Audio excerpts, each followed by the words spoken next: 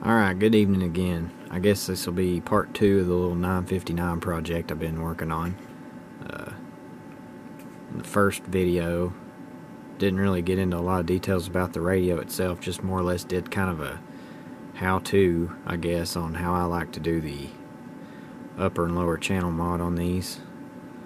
Now, obviously, I'm not the first person to ever use a factory switch to do that, but I just never had seen anybody show how to do it, and there's probably a better way to do it. That's just the way I was able to figure it out on my own, how to do it. So, and I'm no RF engineer, radio expert. I'm not running a CV shop or nothing. I'm just a hobbyist that likes to play around and work on these things for fun in my free time. So just throwing that out there.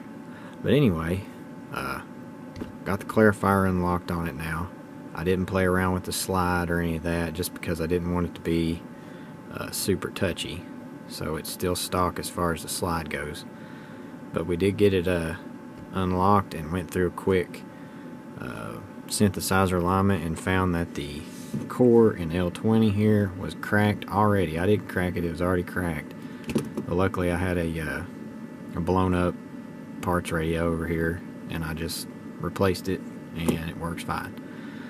And anyway, I'll show the clarifier mod. The first thing to do, and I'm not some expert, like I said, these are published mods, but you can see D68 right here, I got heat shrink over it, and R113 right there, I got heat shrink over it. You can just clip them, but I actually unsoldered one side of each and just lifted them up, put heat shrink over them. That way it'd be easy to go back stock if I ever wanted to. And then on the other side of the board, you just run a jumper, small jumper. See this red wire here? This is 8-volt line to this point here. So there you go, that's how you unlock clarifier. And after you do that, you just want to run back through the synthesizer alignment. It's really easy. It takes like 5 minutes to check everything and get it lined back up, because it did shift a little bit on this one. And this right here is the 10kc switch mod. So I kind of alluded to the fact last video that I'm not really a fan of having to drill holes in a radio and add switches. So my original plan was to put the 10kc right there on the Roger beep switch.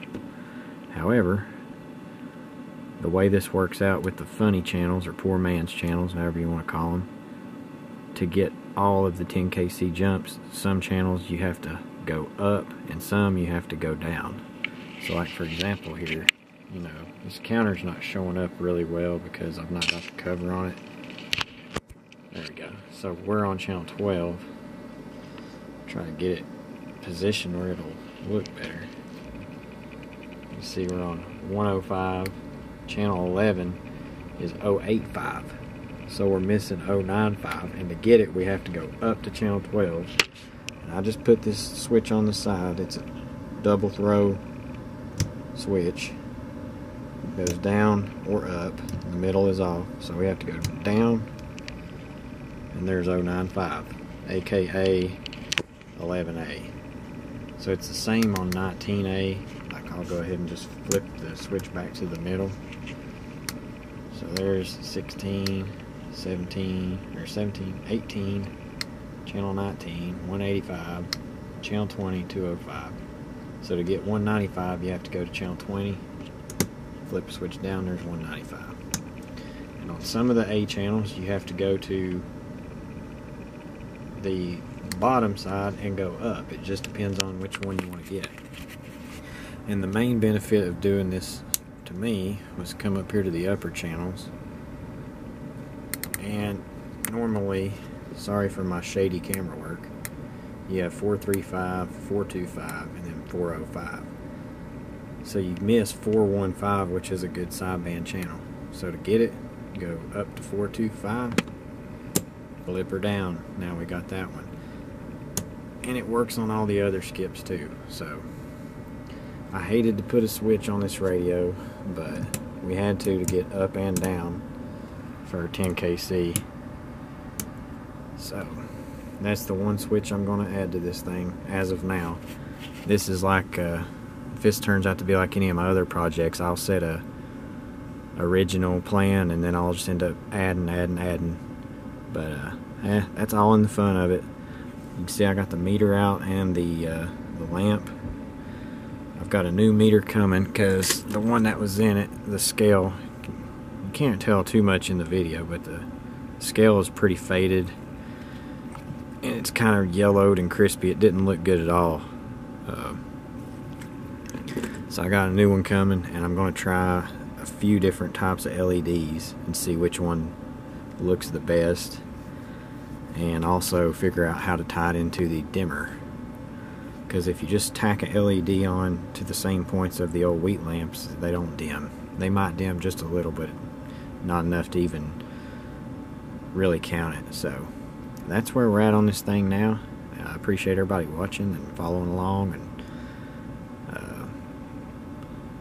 we'll catch you next time. I guess our next step is going to be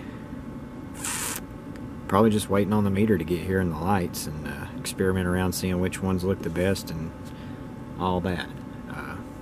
But yeah, that's where we're at with it. Thanks for watching, and we'll see you on the next one. 294, the Black Duck. We're out.